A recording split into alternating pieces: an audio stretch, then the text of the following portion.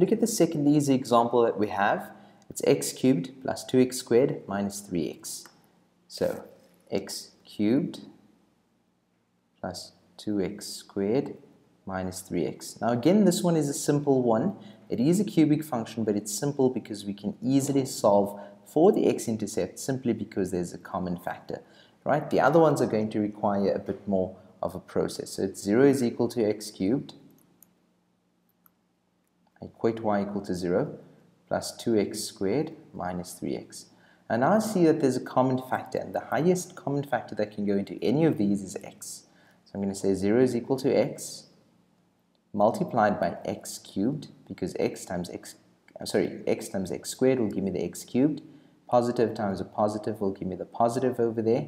X times 2x will give me 2x squared.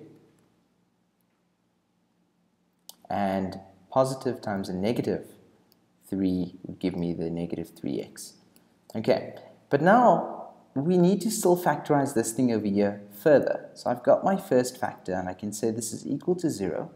But this thing is factors of 3 that are subtracted to give me 2, which is just 3 and 1. And I can break that down further, and I'll say that's 3, that's 1.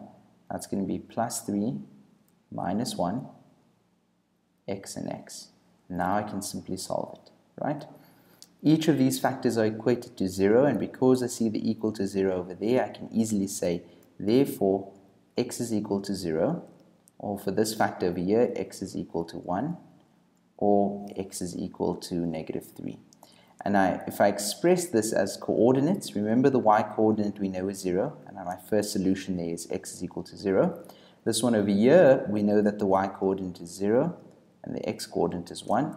And this one over here, the x coordinate is minus 3 and 0. So those are the three unique solutions that we get for this cubic polynomial. 0 and 0, 1 and 0, negative 3 and 0. And I'm going to add that over here. 0, 0, 1 and 0, and then the final intercept is negative 3 and 0. So those are the versions of the easy ones. What we're going to use for these is we're going to see a technique called synthetic division in the next video.